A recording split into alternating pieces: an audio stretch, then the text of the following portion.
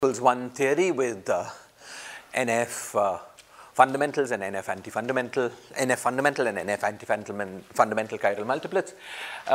If anyone has any, if anyone has any questions or comments about that, this is a good time because we're going to switch topics. So, any discussion? Okay, great. So, of course, if you have any questions, you can bring them up at any point. In the next few lectures, our attempt will be to understand the physics of the following theory.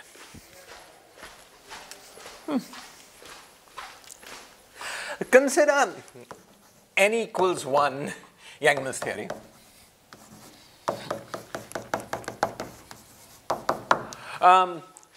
We will eventually look at SUN theories, but to start with, we'll look at the simplest of these theories, the SU2 theory.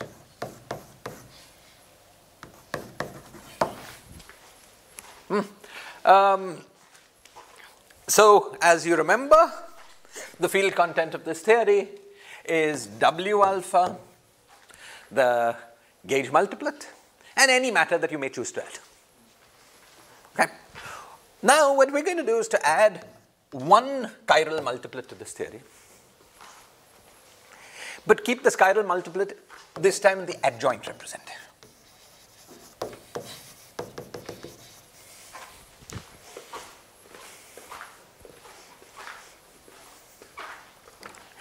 Okay, so we're adding one chiral multiplet to the theory, but with the chiral multiplet this time in the adjoint representation. And we're going to study the theory whose superpotential W is equal to 0. Okay, so the UV theory is going to be defined by one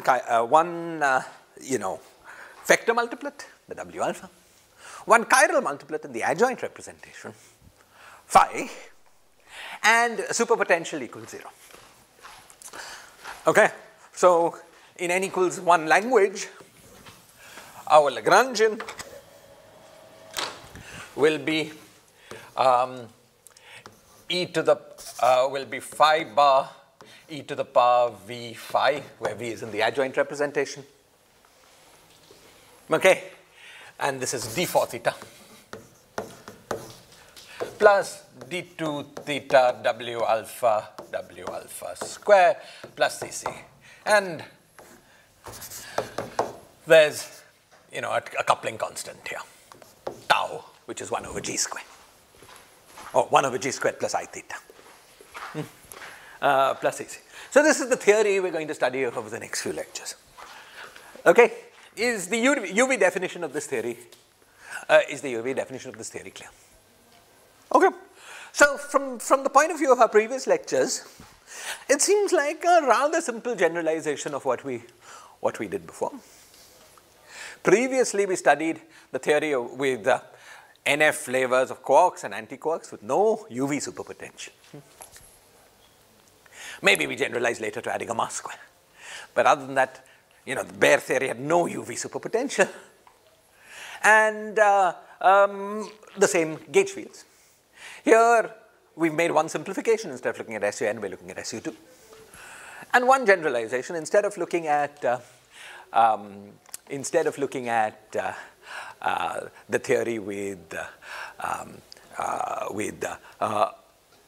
fundamental matter, we're looking at the theory with adjoint matter. Now, the first thing is this: because the adjoint representation is a real representation, we don't need to double the matter content in order to get an anomaly-free gauge theory. Okay, for the quarks, for the fundamental quarks, we needed to have as many fundamental as anti-fundamental quarks. Otherwise, the gauge group would have become anomalous. The gauge symmetry would have become anomalous. Okay, because the adjoint representation is real, it's the same as its complex conjugate. Okay, the same thing doesn't happen. The anomaly vanishes. It's exactly like the cancelling between one quark and one fundamental quark and one anti-fundamental. Because the adjoint, if you can think of, is being made of a fundamental and an anti-fundamental product. Okay, great. That's good. So this is the theory, and in some ways looks simpler than the theory we studied before. Okay? But you may... What you are trying to study in this, what is the new topic you... we're trying to study the IR physics of this theory. Okay. Like we did in the previous lectures. What is the IR dynamics of those theories? Okay. And the difference is you have extra UV. Well, the difference looks at this level very small. Instead, in the UV of having quarks, which are the fundamental representation, we have, so to speak, quarks in the adjoint representation. It's the only difference. And we've got only one adjoint quark. Later in these lectures, we will generalize to the study of many adjoint quarks. We will generalize to the study of many SU(n) rather than SU2. And depending on how it goes, we might look at a very large generalization of these theories, these Guyotto theories. Okay. Theories of class S, sometimes people call them. Okay, but at the moment we just, this is the theory we're going to study. Okay, excellent. Now you might think this is a pretty specific theory. Why have I chosen to study this theory? And the reason I've chosen to study precisely this theory, the thing that makes it really different from what we did before, is that this theory, although it's not manifest, it's not obvious in the language we wrote it before, happens to preserve not just n equals 1, but n equals 2 supersymmetry. Okay?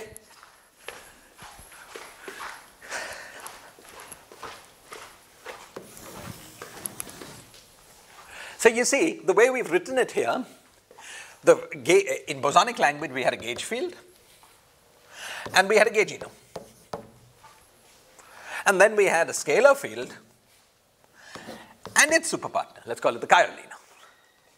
But notice that unlike in the theories we studied before, these two are pretty similar, because both the gaugino and the chiralino are now in the adjoint representation. Okay?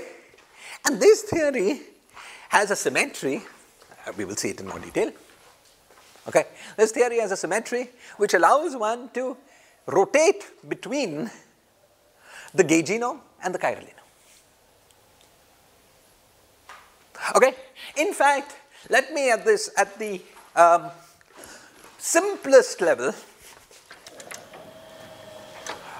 explain this point immediately. Okay? So at the simplest level, what I'm going to do is just take this Lagrangian and expand it in components. Okay? So this is the kind of exercise we did very much explicitly early on in class. If you remember, I promised you that after a certain point I will just give you the answer. Here I'm going to just give you the answer, right? Well, you know how to do this, right? Okay. So let's see, where are we? Cyber Quitten paper. Is that the best place?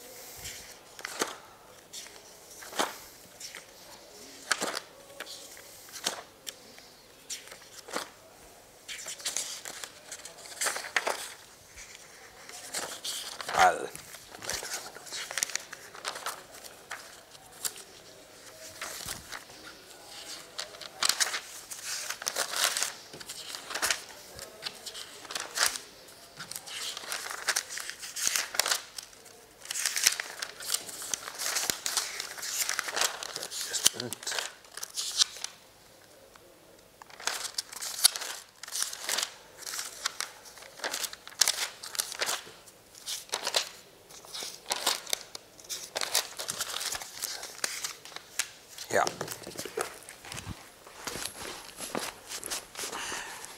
Okay.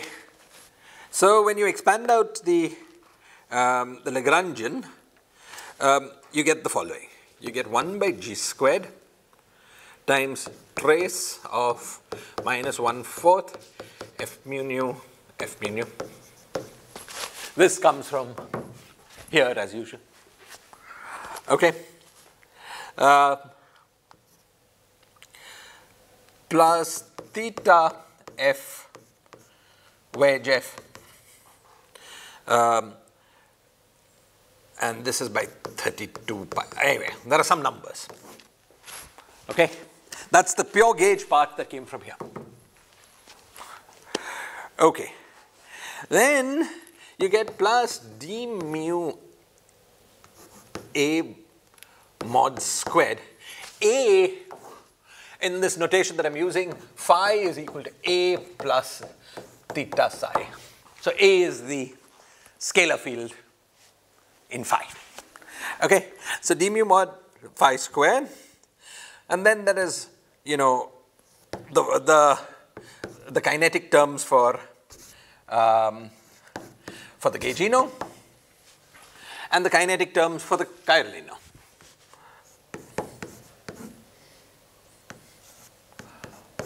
This is d slash lambda. Okay, and then there are some Yukawa terms, if you remember. Okay, there are Yukawa terms, which is the Yukawa terms are I square root 2 lambda psi a star plus complex conjugate. So minus I square root 2 lambda bar psi bar, lambda bar and psi bar, complex conjugates of lambda and bar, psi, a, and then minus half a star a square. Everywhere, the trace is outside the whole thing. Okay, so let's see if all of this looks sort of familiar. This guy here was the D term. Do you remember that we got, that we had for an adjoint theory, D was equal to A commutator A bar because of the FABC business. Okay, remember for a U1 theory it was 5 phi bars, 5 phi bar with the charge. Okay, that for the for a non-abelian theory generalized to the FABC phi bar B. Okay, and then we took that mod square summing over all A's. Okay, so this thing here was the D term potential. Okay, it was the thing, the only potential for the scalar field that we have, given that we have no superpotential.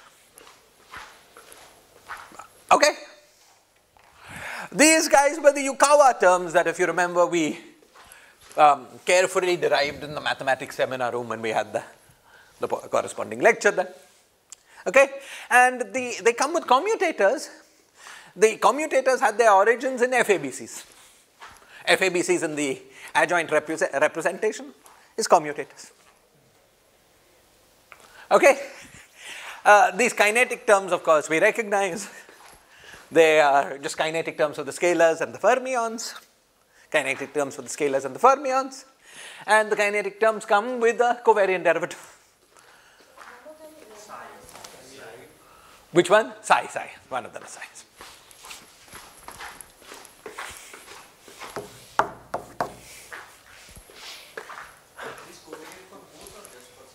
Oh, for both.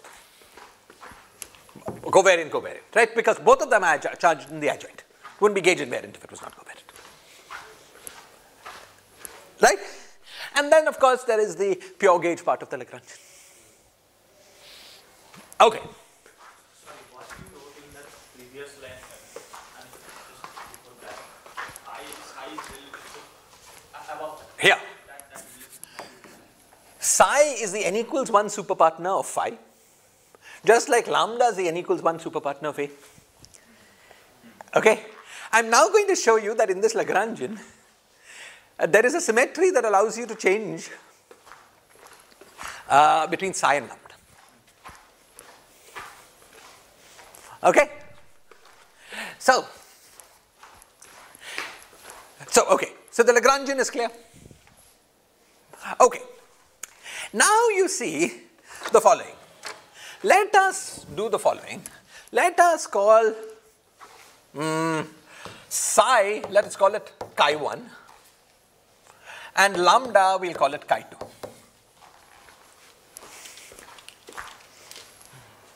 Okay?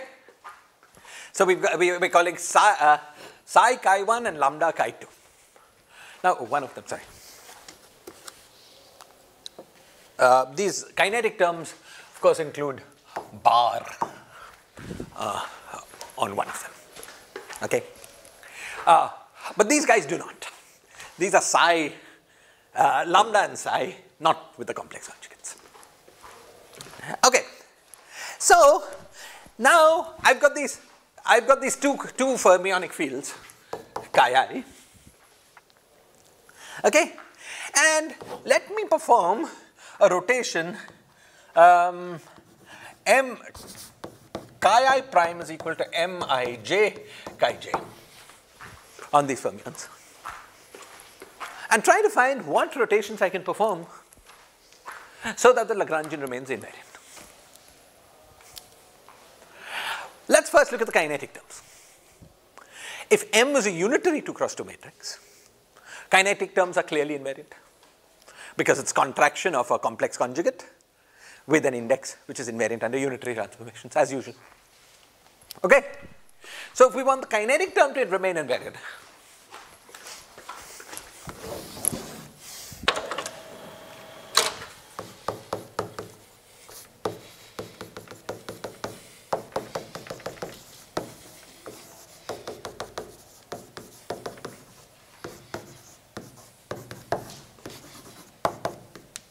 unitary.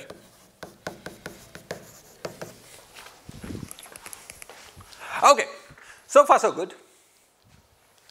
Now let's look at the these Yukawa terms. Since the commutator is antisymmetric, okay, we can equally well write the Yukawa terms as I square root 2 by 2 epsilon ij, okay, chi I chi j a star and something similar for the other guy. Now, epsilon ij is a symbol that is not left invariant under arbitrary U2 in rotations, but it is left invariant under SU2 rotations, because under a rotation it picks up a factor of the determinant of the matrix. So if the determinant is 1, you know this, right? If the determinant is 1, this leaves this rotation invariant. Okay? So we see something very interesting.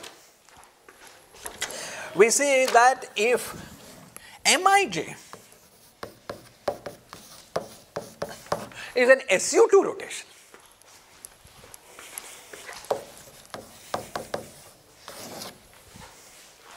then that leaves this Lagrangian invariant.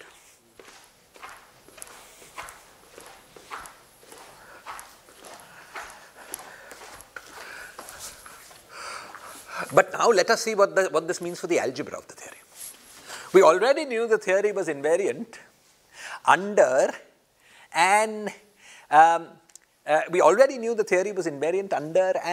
n equals 1 under n equals 1 supersymmetry. Under the n equals 1 supersymmetry, under the, let's say, the R symmetry of the n equals 1 supersymmetry, lambda was charged, but chi was not, but psi was not. But now we're rotating lambda into psi. So this is what I've tried to show you is that this SU2 is a symmetry that does not commute with supersymmetry. It's obvious, right? Because under supersymmetry, A takes the gauge field is taken to the gaugino, whereas the scalar field is taken to psi. Right. But if I have a symmetry which acts on the fermions but not on the bosons, now this starts mixing it up. So it clearly doesn't commute with supersymmetry. Okay, so we've got a bosonic symmetry which does not commute with the supersymmetry. But we've already classified all such algebras. We've classified all algebras that have bosonic symmetries that don't commute with supersymmetry. The most general algebra of this sort was the extended supersymmetry. Okay? Now, clearly we cannot have more than n equals 2 supersymmetry in this algebra, because if you have n equals n supersymmetry, you have n gauginos. Because each of the supercharges can act on the gauge field to produce a fermion. Here we have only two gauge, so it's maximum, it's n equals, only possibility is n equals 2. And if you remember our discussion of supersymmetry algebras, n equals 2 in 4 dimensions allowed for a U2R symmetry. The R symmetry was the part of the symmetry, the bosonic symmetry that did not commute with, it's an internal bosonic symmetry that did not commute with supersymmetry. So this is what's going on here. Clearly we have at least an SU2R symmetry. We have it's an R symmetry because it does not commute with supersymmetry. Clearly we have at least an SU2R symmetry. Perhaps if we think harder, we will find, and at the classical level, it's true, we will actually find the, okay, let me tell you about that already. Let me tell you about the one additional symmetry that is also there in this Lagrangian. The one additional symmetry that is also there in this Lagrangian is the usual U1R symmetry. Okay, this is the usual U1R symmetry, is the symmetry that acts on, under which the phi field is left invariant. Okay, under which the phi field is left invariant, and the lambda field picks up a phase. Okay, and we could try to combine. Right,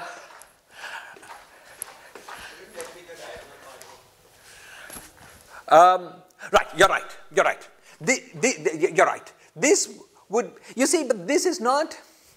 Then this is not SU2. No, if both are rotating in opposite direction, then it's still SU2. Right, but then you're making lambda. You're making psi also rotate. Psi rotates under U1R. Psi doesn't rotate on. Oh yes, psi rotates on. Thank you. You're right. If there, yes. Sorry, you're right. Sorry. Yeah, you're right. Chintan's right. The usual U1R symmetry is part of this. But there is another symmetry. There is another symmetry which is just the flavor symmetry of rotating the whole chiral multiplet. Right, I just take phi, the whole chiral multiplet, okay, phi to e to the power I alpha phi. Thank you, Chintan. Yes, I was saying it wrong. Yes, there is another symmetry which is just phi goes to e to the power I alpha phi. This is a symmetry of the theory because there's no superpotential. In the kinetic term, it's clearly a symmetry because it was phi with phi dagger. Look at it in the n equals 1 form. It's clearest that way. Okay? Potentially, superpotentials break such symmetry because you could, if you had a phi cube or a phi square in the superpotential, this would not be a symmetry, but we don't. Okay? So this is a symmetry. Okay, let's look at what this does. What this does is rotate psi only, not lambda only, but also rotate A in the same way. Okay? So now if you look at the Yukawa terms, the terms here that could potentially break such symmetries, every other term either involves gauge fields or has field and complex conjugate. So phasing symmetry is obviously symmetry of the other terms. Okay? But if you look at the Yukawa terms here, of course, as you see, they come with a psi and an A star, or a psi star and an A. So this is also a symmetry. Okay? So we've got an extra U1 symmetry. Okay. Now, it is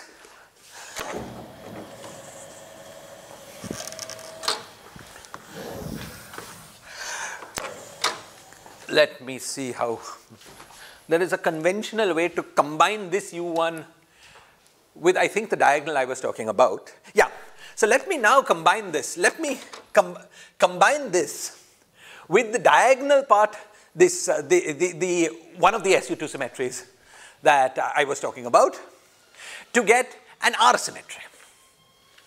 Okay? So suppose we look at the symmetry under which A goes to e to the power I alpha A, psi goes to e to the power I alpha, no, I think I'll put minus I alpha psi, but lambda goes to e to the power I alpha lambda. And this I probably need a minus 2.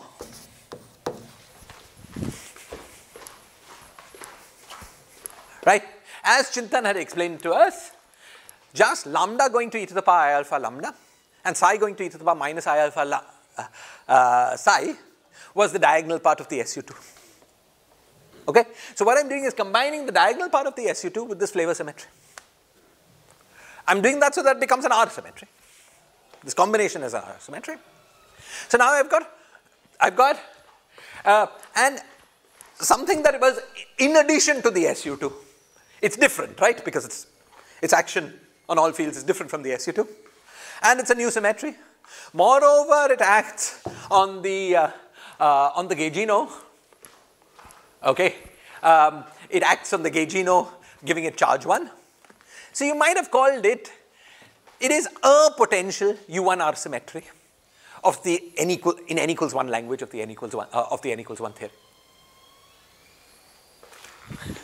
Okay?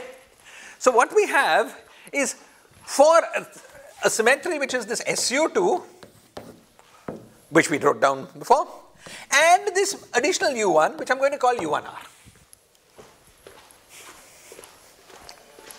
Okay? In the classical theory, these are all symmetries of my theory. Okay? And it's sort of clear that this classical theory therefore is going to have n equals 2 supersymmetry, preserving some R charge. You remember that a theory that has supersymmetry does not need to preserve the whole R symmetry. U2 is only the largest possible automorphism algebra that an n equals 2 supersymmetric theory can preserve. Okay? U2 is only the largest possible automorphism algebra the n equals 2 supersymmetry can preserve. Okay?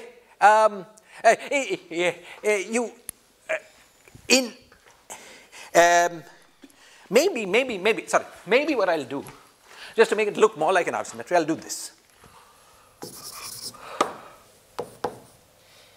Psi, and this was e to the power. Let me look at this guy. This guy now looks like it would be on the psi lambda sector, completing SU2 to U2. Right? Because it acts with phase, diagonal phase. So said this way, now it looks like we've got a U2R symmetry. Okay? So it's plausible at least, and it's now easy to check, and I'll explain this in many different ways. But it's plausible at least that this theory has n equals 2 supersymmetry, and at the classical level preserves the full U2R symmetry. Okay? All good? Excellent. I will have to check if Seiberg and Witten define their special R symmetry in the same way as mine, but we'll come back to that. Okay, fine. This conclusion is true. At the classical level, this theory defines an n equals 2 supersymmetric theory. Now, the next question is quantum mechanically. Quantum mechanically, okay, which of these symmetries is preserved? Even classically we have 3 symmetries, right? 4. We have SU2R plus the flavor symmetry. We have the original SU2s, under which the scalar field, for instance, was neutral. Yeah, no, I mean, yeah, that is there. But apart from this, you combined SU1. I combined a new symmetry with some part of the old symmetry, but that's a new symmetry. Because there was, for counting, let's not combine. For counting, I had 3 in the SU2 and 1 more flavor symmetry. It's like some linear combination. Some linear combination, I'm choosing a convenient basis. But the number is clearly 4. Okay, this phi going to e to the I alpha phi is subgroup of color SU2. It's a different. Of color SU2. Why are you saying that? Let me say, I was not clear, let me say it again. Okay, we had the original SU2. Is that original SU2 clear? It acts only on the fermions as an SU2 action. That part is clear? In addition, we had a flavor symmetry, nothing to do with gauge symmetry. Original means MIJ. MIJ. Yes. Acting only on the two fermions in an SU2 manner. Then in addition, we had a flavor symmetry, which acted only on phi by phasing it with a U1. So that's the fourth symmetry. Now, you might have said this is a flavor symmetry, it's not an R symmetry. But remember, it acts on the gaugino, it acts on psi. And psi is part of the R symmetry now. So anything that acts on a fermion can now be converted, can be thought of as an R symmetry. No difference between lambda and psi because of the SU2. Okay? So now I've just made a convenient linear combination so that it's in its action on the fermions, it upgrades M from SU2 to U2. The price you pay is that when you do some action that is U2 but not SU2, you also have to act on the scalar field A in order for this to be symmetry. But who cares? That's the symmetry of the theory. Is this clear? Okay. In the action you wrote, what is the kinetic term for I? It was d mu a, mod d mu a square. A square. That was kinetic. Phi is a scalar chiral multiplet that combines A and psi. Are you talking the n equals 0 action or the n equals 1 action? No, This. It's just the usual kinetic term for a scalar field. All clear? Okay, excellent. So, this theory classically preserves n equals to supersymmetry with the full U2 R symmetry. And we've just seen the action of the full U2 R symmetry on this thing.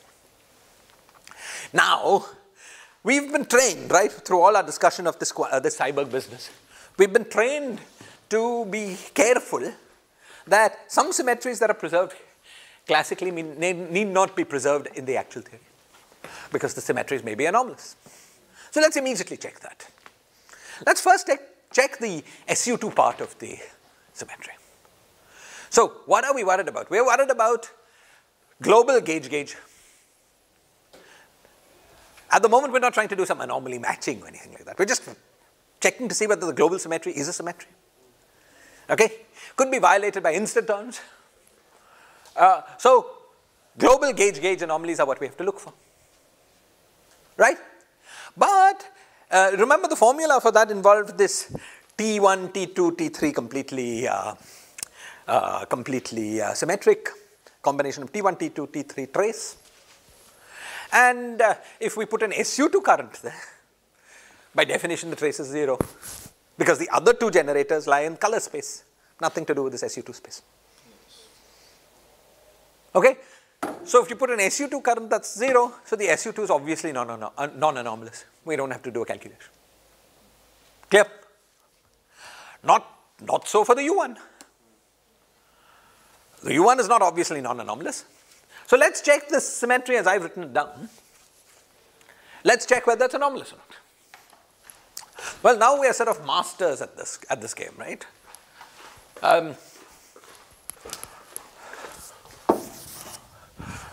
So d mu j mu of this U1R of this guy is what? Well, it is equal to 1 over Diksha 32 pi square f wedge f. This is the thing which integrated gives integers into some number. Now we're very good at computing these numbers. What is the rule for computing the number? Well, we have T, T, T. Two of the T's are from the gauge. So we care about the gauge representation. Gauge representation of all fermions. So firstly, what about the group, the symmetry, the U1 charge? Both psi and lambda, as I've written it, have charge 1. Okay, so there's 1. Multiplying what we get from TT for the gauge. TT for the gauge, what was our rule? Every adjoint contributes 2 NC. Fundamental contributes 1 and adjoint contributes 2 NC. Okay, how many adjoints do we have? 2 adjoints. So we will get 4 NC and NC is 2. So we will get 2 into 2 into 2.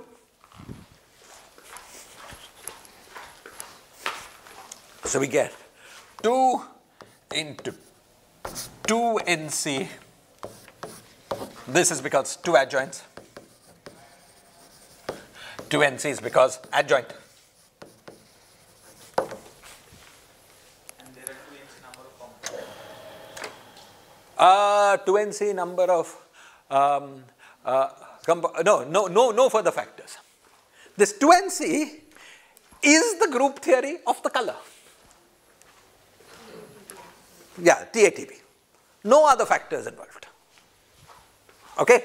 There were no further flavor indices or anything like that. We've counted the 2. Right? These were the 2, the multiplicity.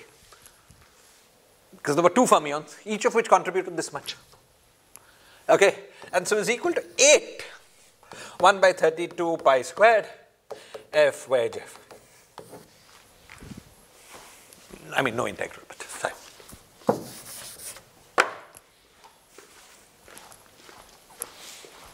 Is this clear?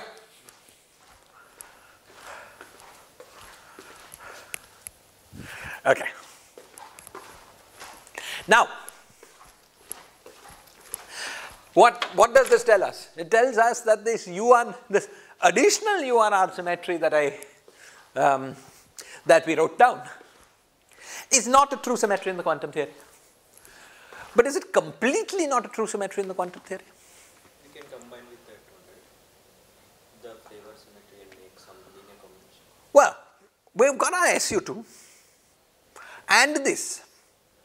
So we shouldn't overcount. There are totally 4 symmetries, 3 of which remain symmetries, the SU2. And there's this. So this is broken. Number of continuous symmetries is just 3. No juggling around will change that. Because one of the 4 is broken. Okay? However, that 8 is important. That 8 tells us that there is a discrete Z8 symmetry left over in the theory. Okay? So, first sight, it sounds like there is a Z8 times SU2 symmetry in the theory. But if we think about it for a minute, so we see that actually there's a little less. What's the little less? You see, how does this Z8 act on the fermions?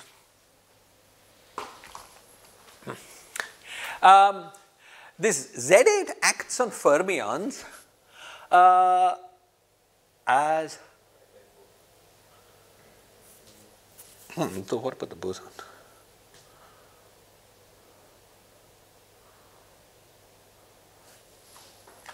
Okay, so the Z8 acts on fermions like e to the power I 2 pi by 8 n psi. Psi goes to this and lambda goes to this.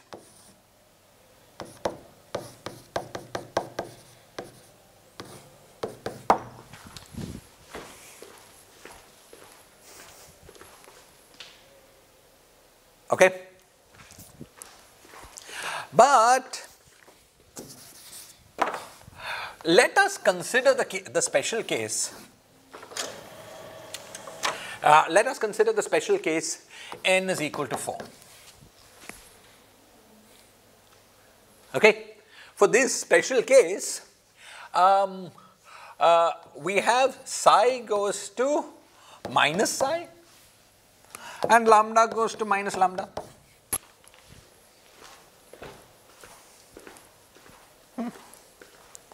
Okay. However, recall that we already knew that the psi and lambda were invariant under SU2 rotations. And there is an SU2 rotation, namely rotation by 2 pi, which turns spinors to minus themselves. So at least on the fermions,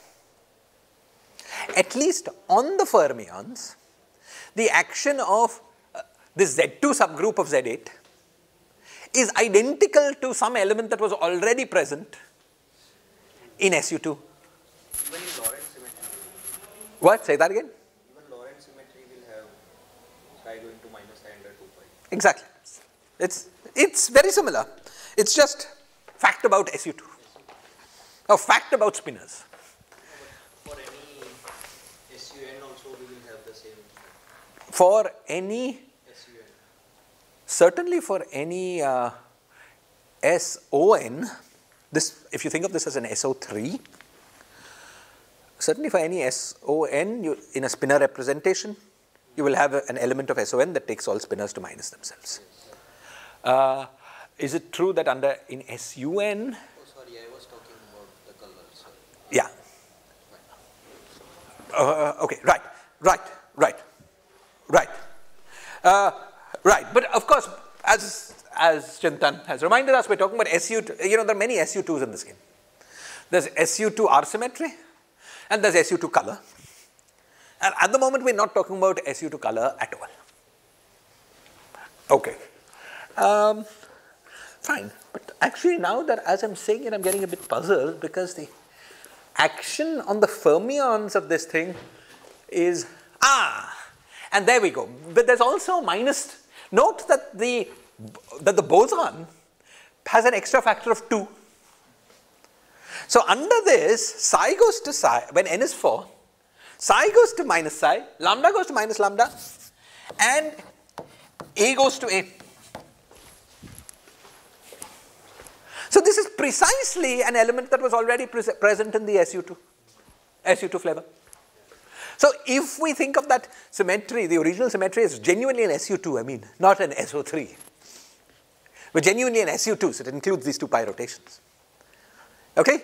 Then this Z2 of the Z8 was already present in that flavor SU2. Okay? So really the additional symmetry we have is not Z8 times SU2, but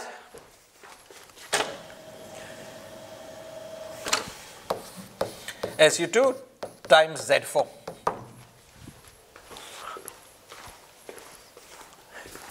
Is this clear? Now, later in our analysis, we will be particularly interested in the operator trace phi square. This beautiful chiral operator,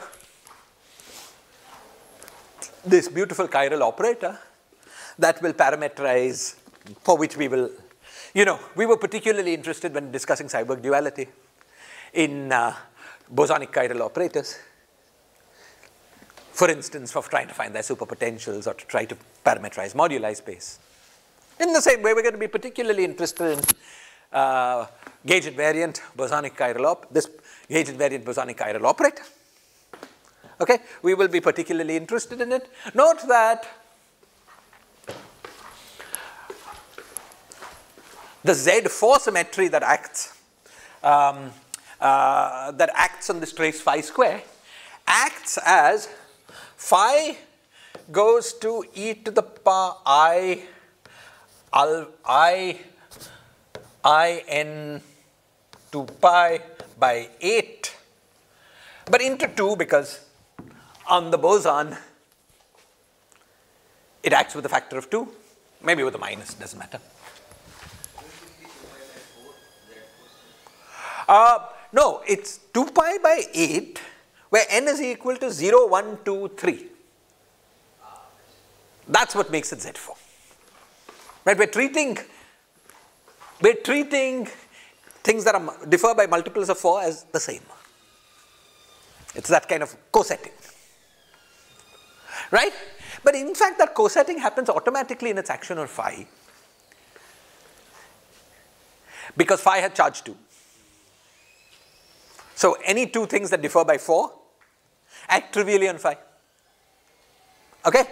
So we have this kind of action. And on trace phi squared, there's an additional factor of 2. So trace phi squared goes to e to the power minus 2 pi I n into 4 by 8. So there's a Z2 symmetry effect.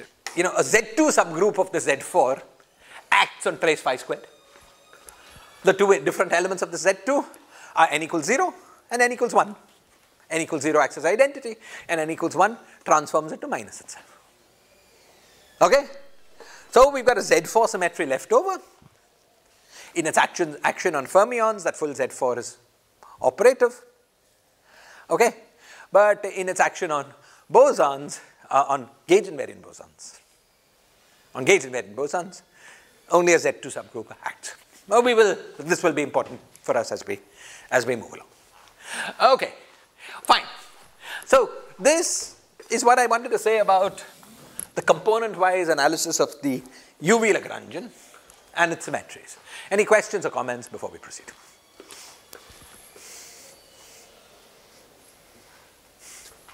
Okay. So now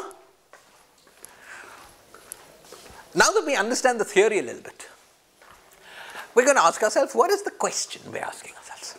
You know, what do we want to know about this theory? Please. So just like for the previous n equals to 1 case, we defined this U1 R prime symmetry, which was some linear combination which was non-anomalous. So Yes. we could say that Q's Yes. forming that symmetry. Yes. Why can't we do that here? That's the question. You see, in the previous case, classically we had, let's count the symmetries. Let's remove the non-abelian ones. So of course there was the SUNF left times SUNF right. Ignore those. Those play no role. But we had U1 left, U1 right, or equivalent to U1 baryon, U1 axial, and U1R. So we had 3 U1s, one of which was anomalous. So it became 2 symmetries, which we called U1 baryon and U1 R, or sometimes we called it U1 R tilde. Okay? Now let's do the accounting here. Remove the SU to the non-abelian part. How many symmetries did we have to start with? 1. And that was anomalous. Okay, so there's nothing we could do. Right? Number of symmetries you cannot change. You can change what you call, you can take linear combinations and change what you call them. Clear? Excellent. Other questions?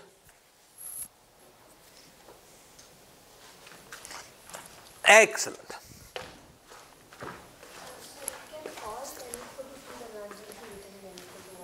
Yes. Because if a theory is n equals 2 supersymmetric, it is in particular n equals 1 supersymmetric. So always we can write. Always. You have to choose which n equals 1 supersymmetry you want to keep manifest. Once you've chosen that, you can write. Right? We can just forget the fact that it was n equals 2 supersymmetric, regard it as a special case of an n equals 1 theory. Now, provided it has a Lagrangian, maybe you're asking a deep question. That is the okay. But just since this has come up, there is this very interesting question. I don't know how clued in you guys are to it, but there is this very interesting question of this. Do all theories have a Lagrangian? Let's take 1 minute to understand what that question means. You see, one could imagine an abstract definition of a quantum field theory, let's say a conformal field theory, where you have operators in the theory, you have correlation functions, and that's it. Now, in that abstract definition, what is the role of the Lagrangian? The way we think of a Lagrangian is this. The way we think of a Lagrangian is that it gives us a weight for the path integral. So effectively the question that we are asking is, do all theories have a path integral description? And if so, a path integral over what? You see, suppose we take n equals 4 Yang-Mills theorem. The abstract operators of the theory are gauge invariant trace of blah, blah, blah. From looking at that list of abstract operators, it's very hard to say what you might want to take a path integral over. For instance, the list of abstract operators, if you keep only those that stay light, look very much like you should be taking a path integral over gravity in AdS5 cross S5, because those operators in one-to-one correspondence with the ones of gravitons. Okay? However, we believe the right answer, right quote unquote, is to take a path integral over the fields, n cross n matrix fields, of n equals 4 Yang-Mills theorem. It's sometimes very far from apparent from the answer what path integral generates that answer. Okay? And I'm not even talking about very fine details. I'm just talking about what are the fields in your path integral description. Okay? Now, people who study, let's say 2D CFTs in abstraction often think of the field theory as being defined by the field theory data, which is like correlation functions. And then you give me a set of data that obeys all rules. How do I know what the path integral that generates it? And how do I know whether there even is a path integral that generates it? Okay? And the law when I was growing up as a physicist, when I was a PhD student, the law was that there exist non-Lagrangian theories. Not every theory has a Lagrangian, which is a very stupid way of saying it. I mean, what I think the people who said it meant to say is not every theory has a path integral description. I think that's the content of that statement. Because when you say path integral, you have to say path integral over what? Once you say path integral, there's a weight for the measure. And whatever that weight is, we call that's a Lagrangian. Okay. However, this belief that there exist theories that are non-Lagrangian has got weaker with time. Because people have taken non-Lagrangian theories and found Lagrangians with them.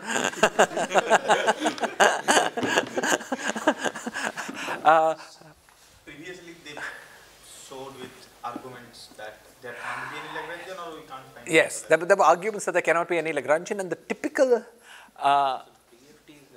what? There are some topological field theories. There are some topological field theories that do not have Lagrangians. Yeah, maybe. How sure are we that they do not have Lagrangians?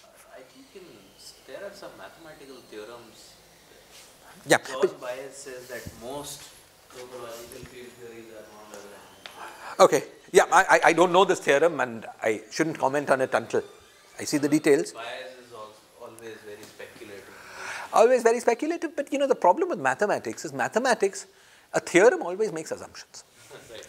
Okay? And usually the mathematicians get their theorems right, but what is wrong in these arguments is the assumption. So let me give you an example. A famous example of a non-Lagrangian theory when I was growing up was the M2 brane theory. The theory on the M2 brane, we were many times told by all the famous people, is a non-Lagrangian theory. And the argument was, there were many arguments, but the good argument was that it was more or less impossible to write down a Lagrangian. So the M2 brane theory had preserved n equals 8 supersymmetry. It was more or less impossible to write down a Lagrangian that preserved n equals 8 supersymmetry. Okay? At least in very special cases. Karthik's advisor helped clear some of this up. Okay, I mean, Sunil helped clear some of this up. Now, all those theorems were more or less, there were some exceptions. SU2, there were some exceptions, but which people had missed. But by and large, those theorems were right. But the result was wrong. The result was wrong because while you couldn't find a Lagrangian that manifestly preserved n equals 8 supersymmetry, the ABJM Lagrangian manifestly preserved only as n equals 6 supersymmetry, but captured the physics of an n equals 8 theory. Because, some non-perturbative states came down, some monopole type states came down and completed the thing and made it n equals 8 supersymmetry. So you see, it was correct that you couldn't write down a Lagrangian which that manifestly preserved n equals 8 supersymmetry. But it was wrong that you couldn't write down a Lagrangian for the theory, because we have a Lagrangian. Okay? So if you're interested in the abstract question, is there a path integral description of this theory? It was incorrect in that case to think that there was not. Okay? And many such examples have emerged since. These Argyrius-Douglas theories, which people have claimed are non-Lagrangian theories. They're n equals 2 theories. People gave arguments that you could not write down an n equals 2 supersymmetric Lagrangian. Those arguments are presumably correct. However, people have written down n equals 1 supersymmetric Lagrangians that capture their physics, become n equals 2 in, the right place. So you see, this is the problem with theorems. Theorems make assumptions. And while stated the theorem might be right, it may not lead to the physical conclusion that you think you're reaching. Okay? People have got less convinced about this because many examples that were held up as classic examples when I was young are no longer classic examples because they're false. Right? Okay? So it could well be in the end that every theory is a Lagrangian theory. Okay? And that would be sort of nice, right? When we study quantum field theory, we prove many theorems by path integral manipulations. And if there are theories that don't have a path integral description, all those theorems have to be revisited. Okay? And now maybe you can do it from abstract methods and so on, but it's not pleasant to give up the path integral. It's a nice thing. And until we're forced to give it up, taken kicking and screaming away from path integrals, we won't do it. And I don't think there's a clear reason we have to do it yet. But since we started this, I'll go back quickly, but since we started this digression, one other important point. Now, there's this question of does every theory have a Lagrangian description? There's a second question, is that Lagrangian description unique? And here the overwhelming evidence is the answer is no. What does it mean that you have two different Lagrangian descriptions? This is what we call a duality. We have two different path integrals over two different sets of fields that produce the same endpoint answer. Okay? So there are plenty of examples, though outside 2 dimensions, few proofs, of theories that have many path integral descriptions. Okay? So that's what duality means. Two different path integral descriptions of the same abstract physics. If you only had abstract physics, there's no duality because it's one theory. Okay? So this whole question of the interplay between path integrals and the abstract quantum field is a very interesting one. It's a question of understanding dualities. It's a question of whether path integrals make sense. Anyway, this was an aside because of Diksha's question. Let's go back to this. Sorry. Okay. So clear this aside out of your mind, and let's go back to this n equals 2 there. Okay. Great. So, yes. These dualities, Yes. fields are totally different from each other. That is Can be completely different from each other. different. And but the field number of fields Can be completely different. Like in how usually. Okay, I understand. And how the correlation functions will be like then? Like Yeah. how do you count that the data is exactly same? well, The information. yeah, it should be true that there is a map between gauge invariant local operators, for instance, between the two theories. This is very different from the fields being the same. For instance, in Seiberg duality, we had Seiberg dualities with same number of flavors, but different number of colors. Colors could be wildly different. So the number of fields can be very different on both sides. But we believe the number of gauge invariant operators is the same. Okay? So that Seiberg duality was an example of trying to build two different path integrals for the same physics.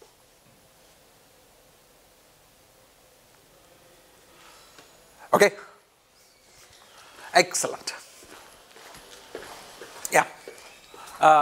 Excellent. Okay. So let's keep going. Okay.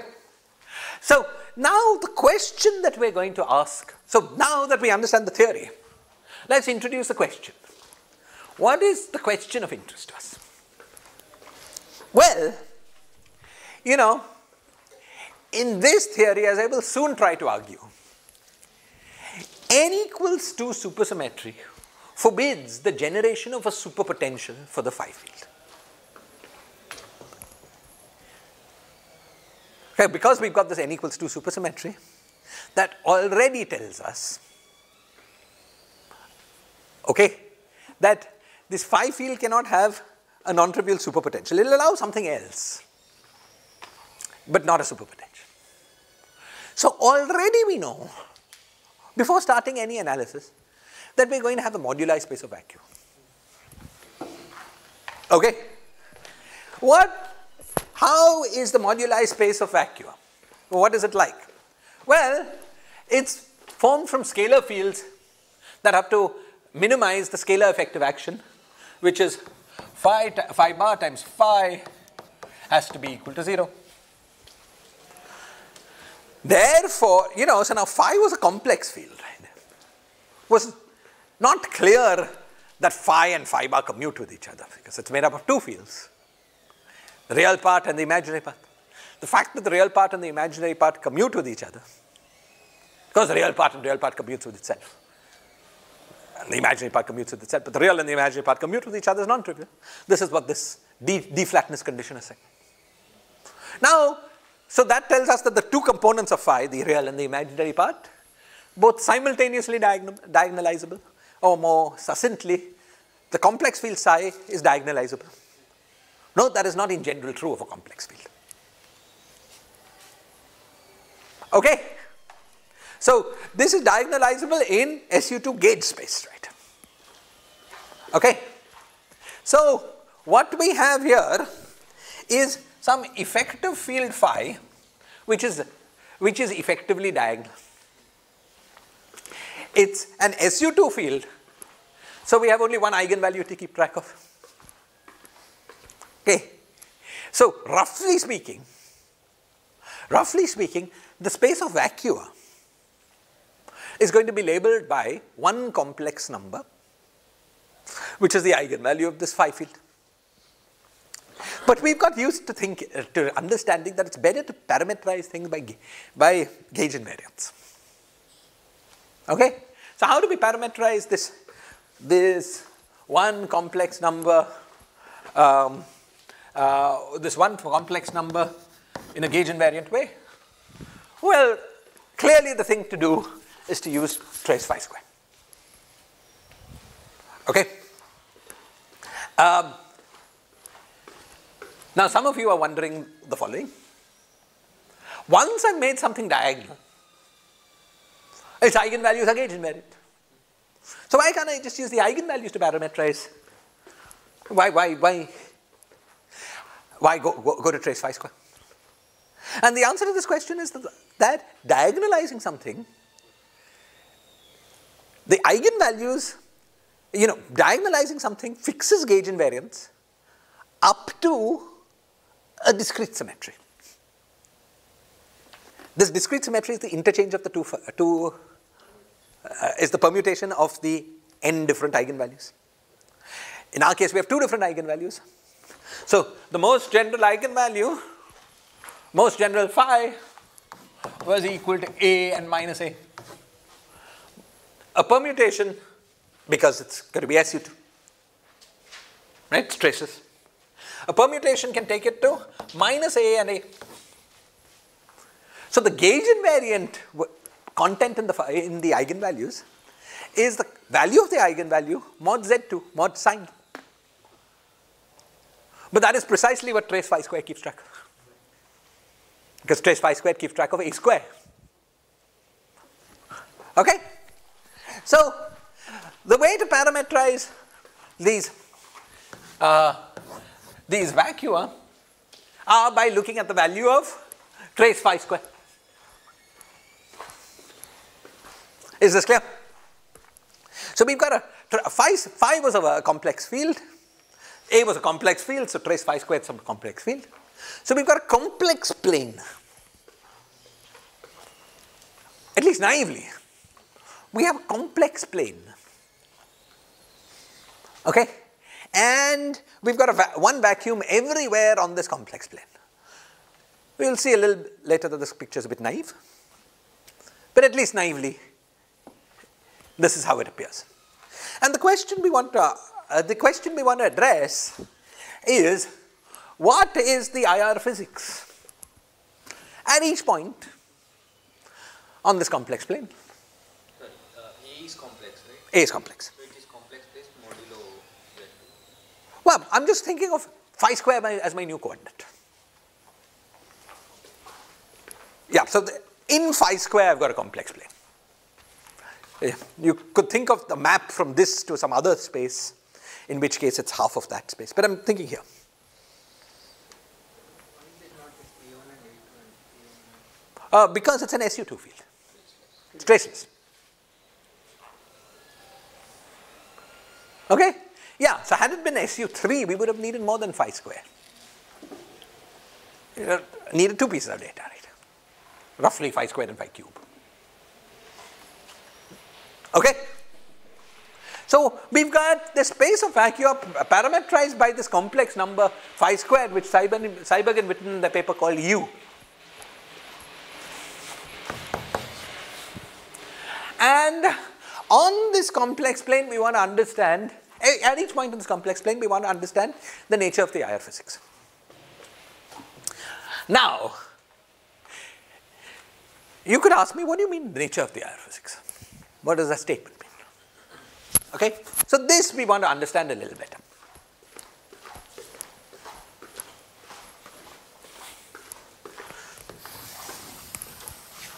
So first, what can we say classically about the nature of the IR physics as a function of phi square? Classically, what is the picture? Well, classically the picture goes as follows. If there is a special point on this plane, namely phi square equals 0, at which point SU2 gate symmetry is unbroken.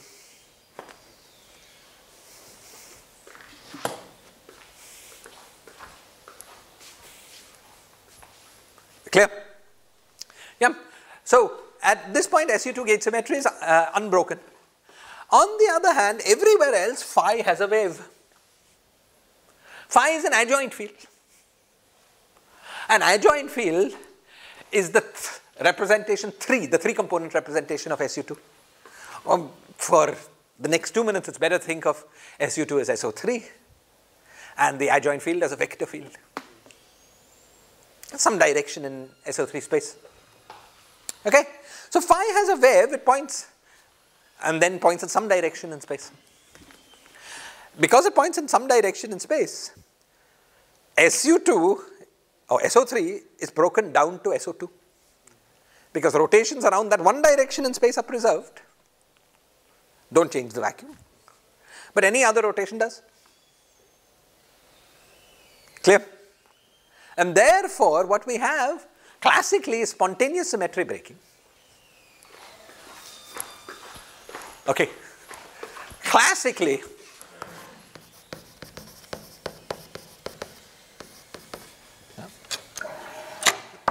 physics is spontaneous symmetry breaking.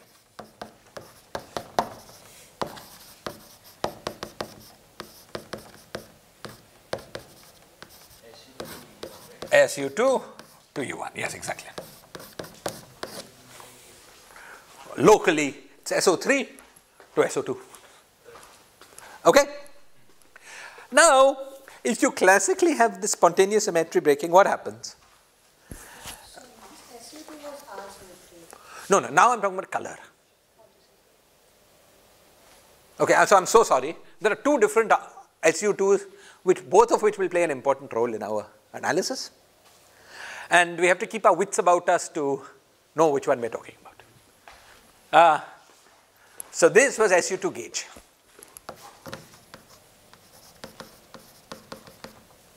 Okay.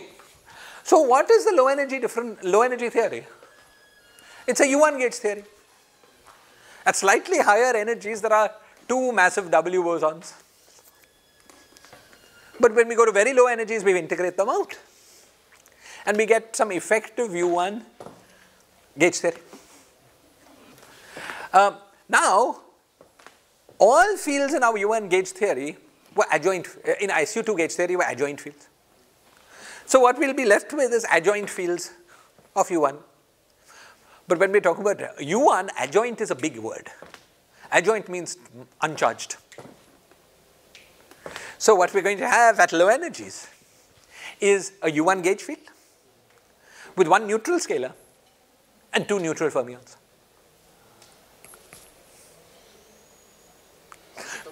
What? Would that be an uncoupled? Yeah, decoupled. It would be basically, it would be decoupled if the Lagrangian was quadratic. Now there may be couplings because we've got some effective, phi 4 del mu phi square. There may be explicit couplings from the non-quadratic nature of the Lagrangian, but there's no coupling because of gauge boson extension. Right? Yeah, so but as you say, or as we will see, because there is no potential, all interaction terms have to be derivative mediated if they exist, and so will be weak at low energies. And so the theory we expect to be free in the very low energy limit. Okay? So we expect basically, as you will see, basically the physics of what people sometimes call the Coulomb phase, which is just free U1 gauge bosons and scalars doing something. Okay, so pretty boring dynamics at low energies. This is what we would expect, classically speaking. Quantum mechanically, what we're going to find is while this picture is true almost everywhere,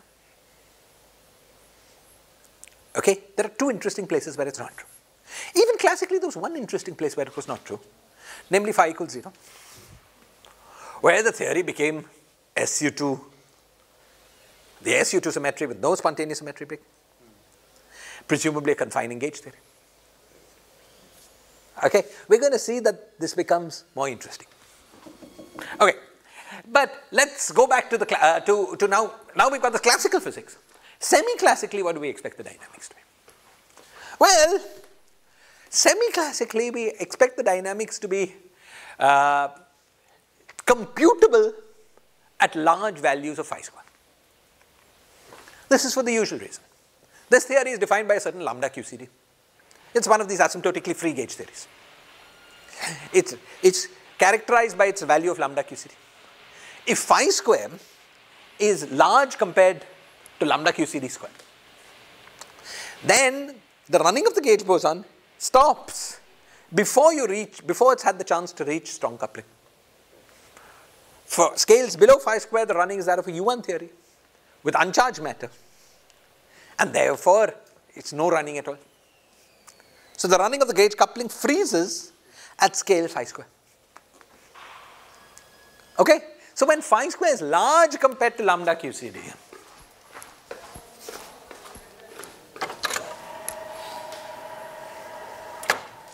okay, so we've got this U plane, and we've got this, what should be a circle of radius lambda QCD square. Okay, much far out here, we understand the physics very well because this classical picture, semi-classically corrected, is accurate. Okay? In here, we don't really know what's going on.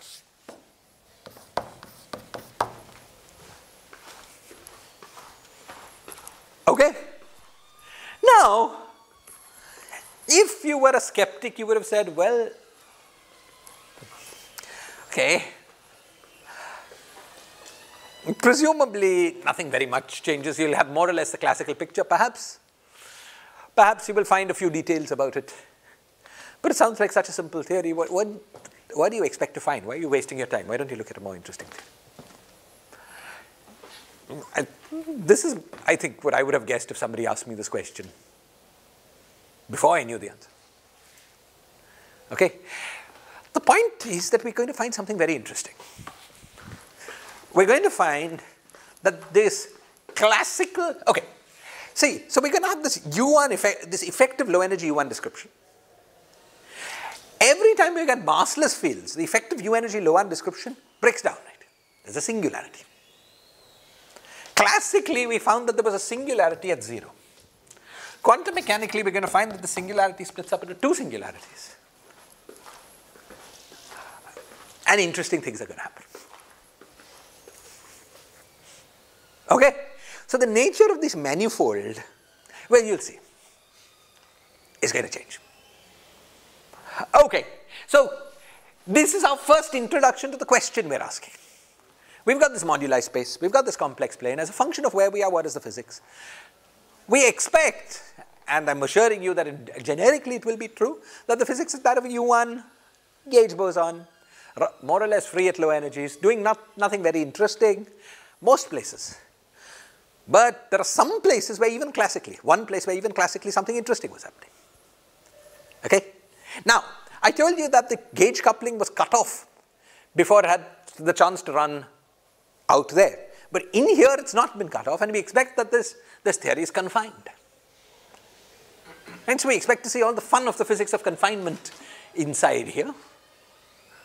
And that's the kind of thing we want to explore. How much of this can we understand? Okay, great. Now, all this is very good, but it still doesn't sound very quantitative. What functions do we want to compute? You know, when we say we want to understand the IR physics, what in mathematics does this mean? Okay? And so to understand that, I'm going to tell you a little bit about the general constraints that follow from n equals 2 supersymmetry. Okay. See, this is unfortunately a technical subject. If approached through superspace, which is a nice way of summarizing the answer. So I'm going to approach it that way. I'm going to tell you about it, and then I'm going to tell you a result, and if you're uncomfortable, we will go through the paper that derives it. But first, let me tell you how things go. See, suppose we were interested, in writing down this n equals 2 theory in superspace. Then we know what to do. You know, we've been trained from our old analysis of quantum mechanics and our analysis of n equals 1 theories in 4 dimensions, how to work. Right? We tried to write down a superfield phi. The most general superfield phi will now be a function of 8 thetas. Okay, there will be theta, theta bar, theta tilde, and theta tilde bar, each of which has 2 components. And then, of course, there will be x mu. Now, you write down the most general thing with 8 thetas. Each theta could be there or not. So we will get 2 to the power 8. That's 256 components. We don't want to go there, right? We know what kinds of theories we're looking at. It has 4. That's gauge boson, 2 fermions, 1 scalar. That's where we want to go. 256 is far away from that. So the thing we want to do is to put as many constraints as we can on the theory that are consistent with n equals 2 supersymmetry. The first thing we'll do is to make this field chiral. Okay, we will make it chiral so that q bar on phi, sorry, d bar on phi is equal to d tilde bar on phi is equal to 0. Okay, this will allow us to solve for phi as a function of theta, theta tilde and y, where y now, I'm not writing down the numbers, but schematically x plus theta sigma, theta bar sigma theta plus theta tilde sigma theta tilde. Nothing changes here. Okay, so already that's great progress. Instead of dealing with 256 fields, we'll now have to deal with only 16. Right, because 2 to the power 4. However, 16 is already also too big. We want 4, maybe a few auxiliary fields, but the 16 is too big. So, a question that you can ask is, are there any further constraints that one is able to put on this field, also consistent with n equals 2 supersymmetry? We've exhausted all the simple things, but people are clever, and they came up with something less simple, but that works. Okay, so I will tell you what. I'll first give you a reference and then tell you what works. And then depending on your preferences, we can either go through the algebra for this or not. But first let me. So you constructed operators with an d and d bar, and that using that equation that is 0, you got this kind of structure.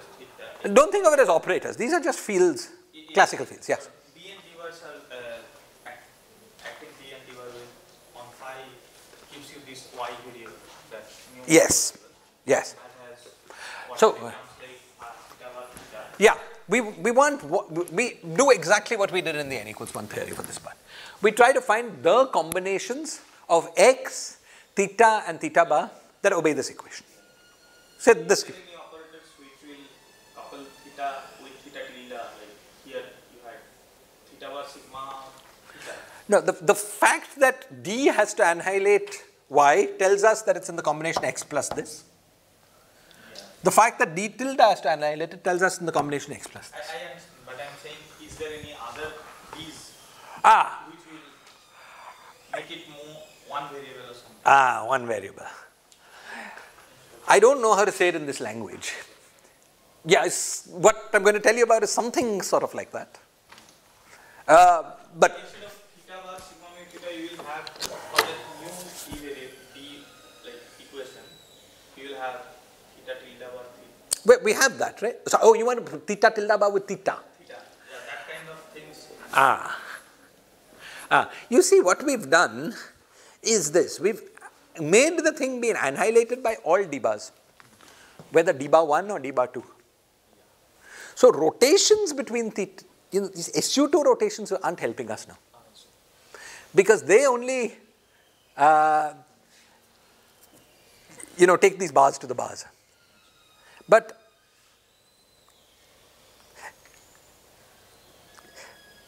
yeah, anyway, no. But what I'm going to tell you is sort of, well, you see, maybe in the next class we can go through the algebra of that a little bit, just since there are questions. But let me tell you first the result. I have to find it.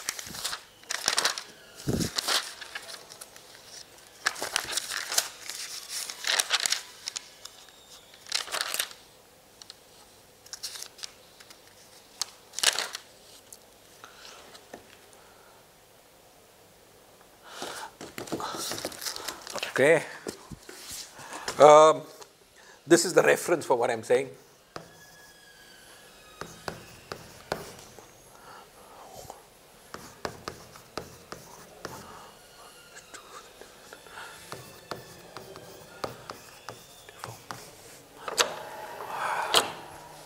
Okay. This is how it goes, and okay. First, let me tell you the result, and then we can say a little more. Suppose I take a general chiral field. Okay, I call this chiral field, I don't know, chi, and I expand it as. Let me call this chiral field. Let me call the. Yeah. Okay. Let me. I expand the chiral field as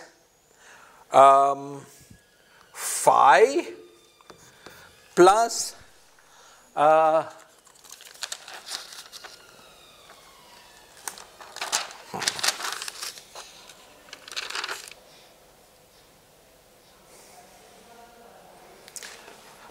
plus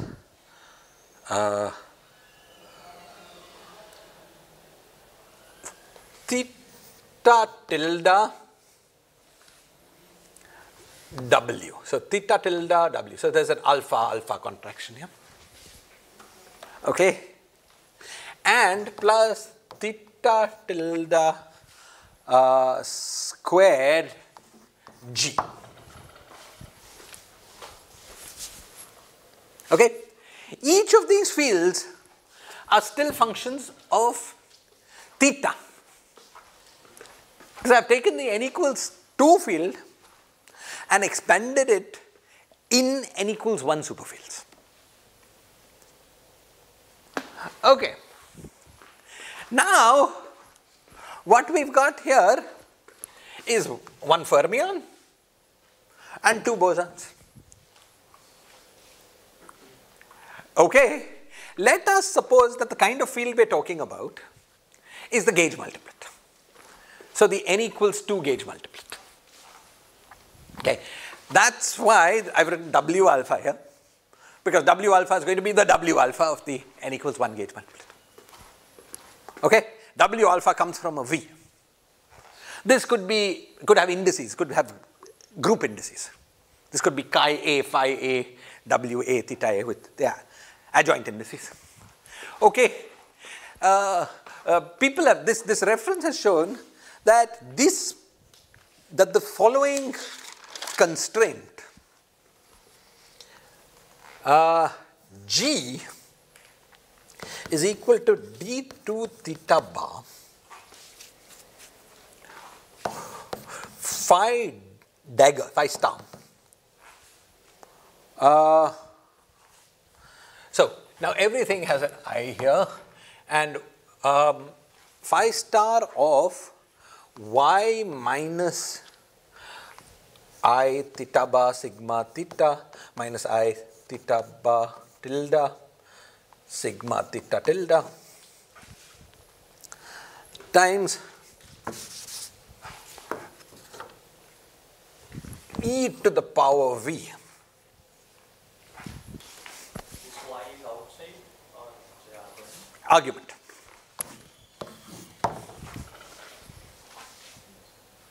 Okay, that this integral, that this constraint, if you identify this G here, okay, so this is very complicated. I just wanted to emphasize that the complex conjugation also acts inside here. If you remember, we saw this when we were doing our quantum mechanics. No, x minus or y? It should be x minus, right? X minus. Thank you. Now but forget, now that we've understood this, let's forget the details. So I'm rewriting this so it looks simpler. Phi star e to the power v.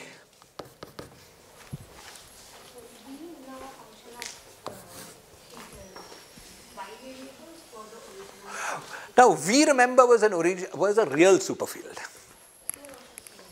What? Here also it's the same type. Same type of field. So it's a function of x's, thetas, theta bars. Okay. So these were both n equals 1 superfields. This guy was a function of only half, but mainly of the theta bars, right? Okay. This guy was a function of both. Claim you take this do this integral here, okay, this relation preserves n equals 2 supersymmetry. You can impose this relation in a manner that is consistent with n equals 2 supersymmetry. Okay. This, for now, I'm not telling you why this is true. Okay, you just. So you related I with G. Exactly. So this is the main accomplishment, that instead of having two scalars here, you have one scalar. I mean, two scalar superfields. Two scalar n equals 1 scalar superfield, so you have one scalar n equals 1 scalar superfield. This is enough. This one constraint allows us to working with these constraint superfields allows us to write down the n equals 2 supersymmetric Lagrangian in superspace. And I'm going to show you how that works. Okay? Again, depending on interest, we will either go through the algebra for this or not. But let's assume this is true for a moment. Okay? Assuming this is true, what do we find? What we do is to take some, how do we write down a Lagrangian?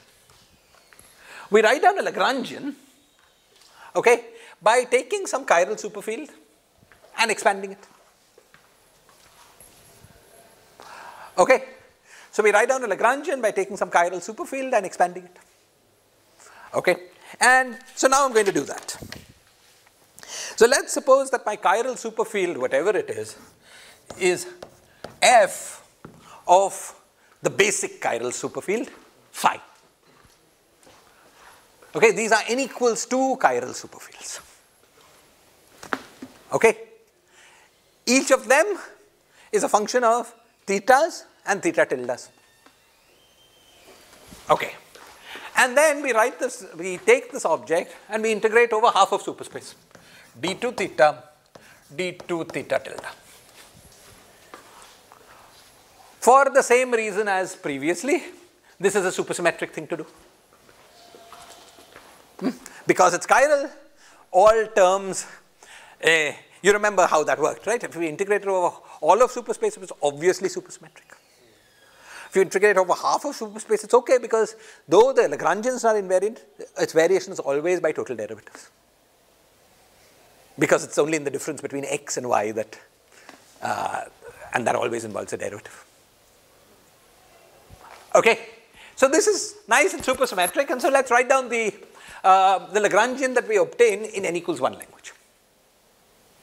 Okay, so what we do is take this and expand it in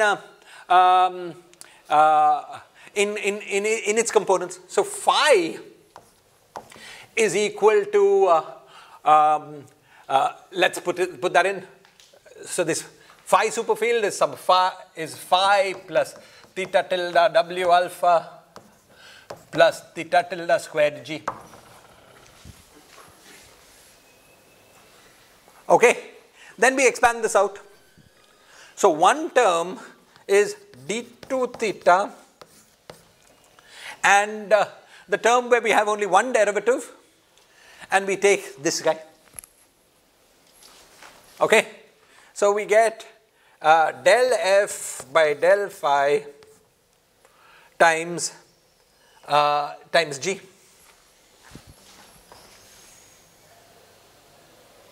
Okay, second term is where we have two derivatives and we use this guy. So we get plus del 2f by del theta alpha del theta beta w alpha w beta.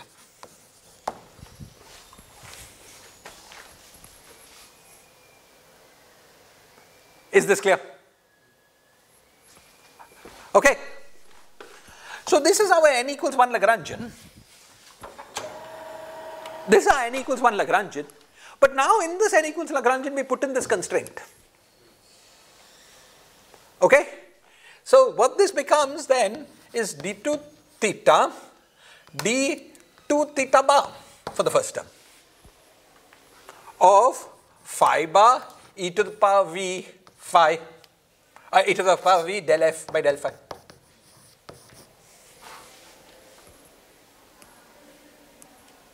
right? Plus d2 theta, here it's just as it is, del 2f by del theta alpha, del theta beta, w alpha, w beta.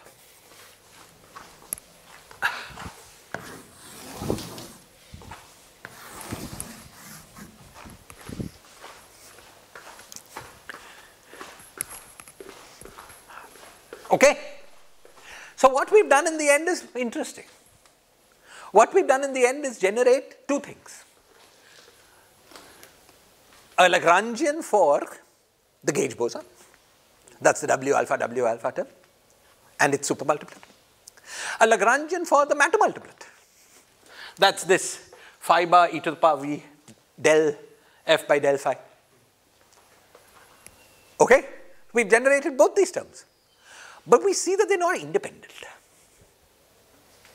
There is one analytic function phi, f, that controls both the kinetic. What am I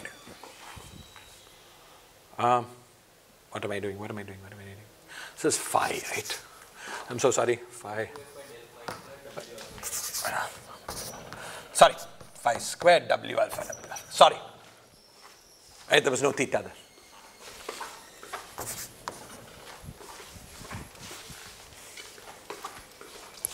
So there is one analytic function, in this case of one phi field, whose second derivative gives the scalar dependence in the kinetic term for the gauge boson. Remember, kinetic term for gauge bosons was an integral over half of superspace.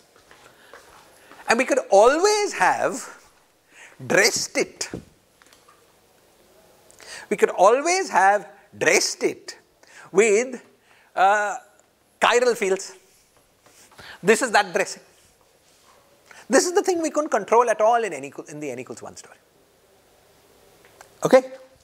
Another thing we couldn't control at all in the n equals 1 story is the kinetic terms for the scalar fields. And that's what's being generated here. And these are being generated in a way that are coupled to each other. You know one, you know the other. There is a single complex field F. A single complex field F, holomorphic field F, function F, that generates both things. The kinetic terms for the scalars and the kinetic terms for the gauge bosons. Not unreasonable, right? Because the scalars and the gauge bosons are the same multiplet. It's not unreasonable that the kinetic terms are related. But the point was that because the gauge bosons, their kinetic term was chiral. Okay? The kinetic term of the gauge bosons was controlled by holomorphic data. Therefore, the kinetic terms of the scalars is also here controlled by holomorphic data. In n equals 1 theory, in general, it's just some general scalar potential, which is not holomorphic. So the power of holomorphicity here now extends to the kinetic terms of the scalars in this n equals 2 theory. Also to the gauge bosons, but that was always true. The new thing here is that it extends to the kinetic term of the scalar, and that these two things are related. Now it's getting late and we'll miss lunch, so we'll stop here. But in the next class, what I will do is show you how the Lagrangian that we started from follows from this formalism with a simple choice of f. F will be phi squared. Yes. So we will see that. But that was not the real reason I've talked about this. Why have I talked about this? You see, the original Lagrangian we could so easily write down components. That was the only reason we wanted to study it. It was not worth it. Right? There's a heavy formalism, including this constraint and so on. The real reason to talk about this, okay, is the following. The U1 effective action we're going to reach at low energies will also be n equals 2 supersymmetry. So we'll also take this form. Okay? Now what is phi in that case? Well, it's this trace phi square. So that will become effective field, right? Of course, because it's a Goldstone boson, I mean, there's a scalar field corresponding to moving in the manifold of vacuum. And the manifold of vacuum is parametrized by phi square, phase phi square. There will be a U1 gauge field and so on. And there will here be this function f, which is a function of trace phi square. One holomorphic function of one complex variable. Okay? Which controls the kinetic terms of the scalars. And therefore, you know, all the relevant terms in the effective action. So our mathematical goal will be to find this function f as a function of trace phi square, function of u. That is our goal. Find f as a function of u. That is the mathematical problem we wish to solve. Okay? One last thing before we leave.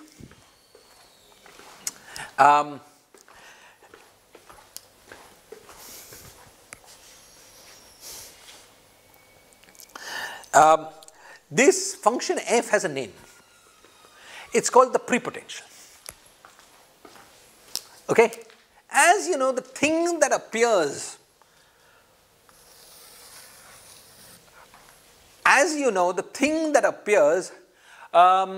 from in front of the thing that defines the kinetic term of scalars also has a name. It's called the Kähler potential. We get the metric by differentiating this, as you know, metric on the moduli space of the actual scalars, not the n equals 1 supermultiplicator. Right? So, in this n equals 2 theory, we've seen something sort of interesting. N equals 1 theories always were associated with Kähler geometry on the moduli space of the kinetic terms for fields. N equals 2 theory is also associated with Kähler geometry, but not the random kind of Kähler geometry. Kähler geometry in which the Kähler potential is determined by a holomorphic function, f. So these are sometimes called, I think, special Kähler or something like that. Special Kähler manifolds. So you see that n equals 2 supersymmetry is giving us new geometry, new constraints in geometry.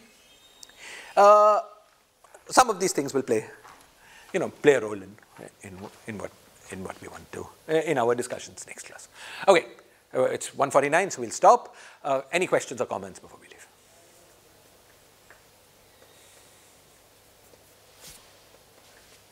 Okay, so now the problem is set up. We know what we want to do. The next question is, how do we do it?